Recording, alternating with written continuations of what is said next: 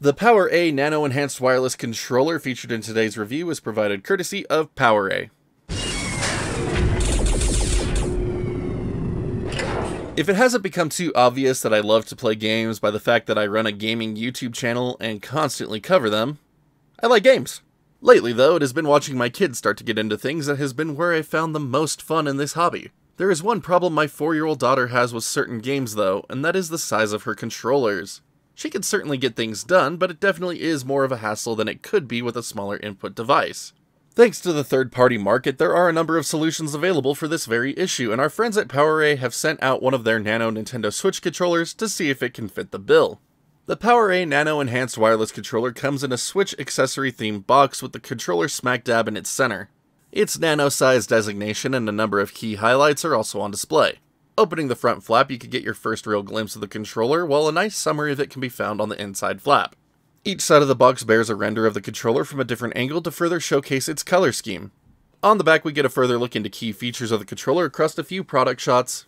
Inside the box is the controller, USB charging cable, drawstring bag for storage, and finally a user's manual. As its name implies, the Nano controller comes in much smaller than your typical gamepad. Comparing it to a standard Switch controller, you can see that it is smaller along every axis. Despite this size difference, it doesn't feel cramped in my larger hands, and even the handles allow for me to get most of my fingers on it for additional grip. Every button you would expect to find on a Nintendo Switch controller is present here, and each has a wonderful feel to them. Face and shoulder buttons have a good actuation range, and the D-pad has the ability to be rolled as I like. Both thumbsticks have a good amount of resistance to them, falling right into my preferred range. The anti-friction rings that surround them also ensure smooth rotations. On the back of the controller, you'll find 2 additional programmable buttons, which have become a norm for a number of PowerA controllers. Each button lines up perfectly with my grip on the controller, making them easy to access during gameplay. The color scheme on this particular Nano controller is also quite pleasing, with its dark gray base being highlighted perfectly by the red and blue neon of the thumbsticks and shoulder buttons. The black buttons also stand out nicely to wrap up the aesthetic design. As for the overall build quality, this is one sturdy little device. No amount of twisting or pressure saw it buckle to my will, but perhaps a 3-story balcony drop can make it change its mind.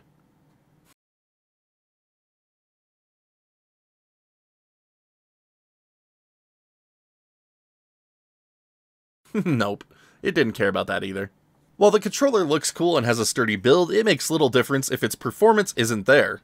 Thankfully, the Nano controller turns in a solid performance that should please almost every Switch player looking for a smaller controller. Despite it being smaller than I would personally prefer, I had no trouble diving into an assortment of titles to give it a run for its money. Thumbstick performance has been pleasing, making it work well for any number of first and third-person titles.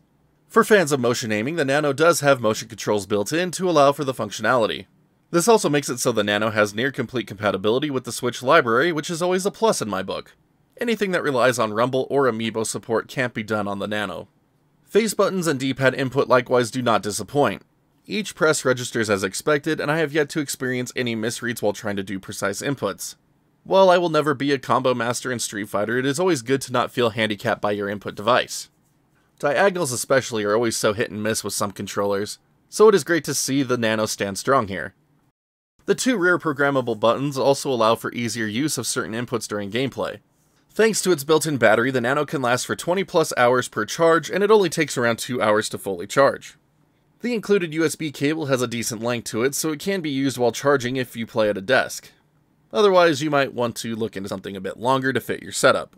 When not in use, it is great to be able to place the Nano in its travel bag for safekeeping and storage. Deciding that I am personally pleased with the Nano, the time has come to put it to the ultimate test of purpose, being a good alternative for my daughter to play Switch games with. Sure enough, it fits more naturally into her hands, with buttons resting right under her fingers. While she still struggles to play a number of titles without instruction, the smaller size has definitely helped her feel more capable to do so by eliminating the physical struggle. With as much as she enjoys her afternoon game time, it's a joy to see her more easily control things.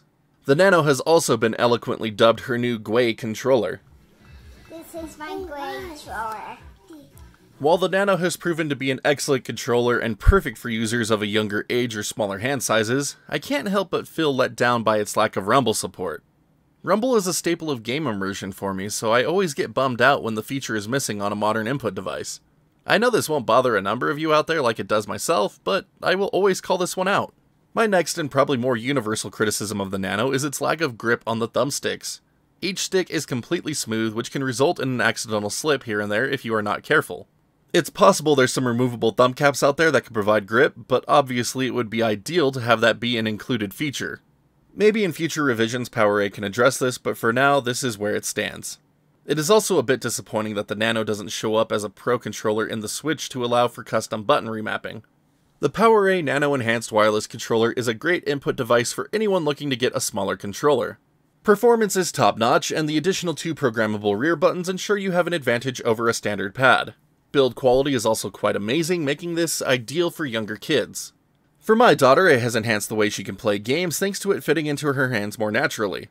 Unless lack of rumble support is a deal breaker for you, there is little reason to overlook the Nano for this use case. And that is the PowerA Nano Enhanced Wireless Controller for the Nintendo Switch. Very solid, very stable controller, and great for smaller children. Or if you happen to have smaller hand sizes. I know I personally don't plan to really use this guy a whole lot, but it is just wonderful for my daughter. I'm more of a Duke type person myself.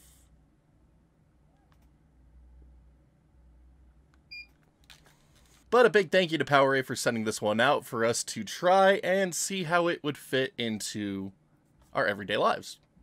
And of course, a big thank you to each and every one of you who have stuck around to watch this whole review. Bit on the shorter side for this one, but I felt like it was just right to the point. Now, I do have a couple of big favors to ask if you haven't done so already. Hit that thumbs up or thumbs down button depending on how much you like today's video. And if you haven't done so already, hit that sub button, notification bell, so you can see when new videos go live on the channel, so you can see more reviews just like this. If you'd like to further help support the growth of the channel, you could also check out that join button here on YouTube, or the Patreon link in the bottom right-hand corner of the screen when it pops up. Little goes a long way to keep this place up and running, and just keeping the content flowing to each and every one of you. Just big thank you to all of our current champions. You are amazing. Thank you for believing what we do here and supporting us the way you have. It's just been absolutely incredible, above and beyond. But that's going to do it for this one, so until next time, my wonderful internet peeps, you all stay awesome. We'll see you back next video.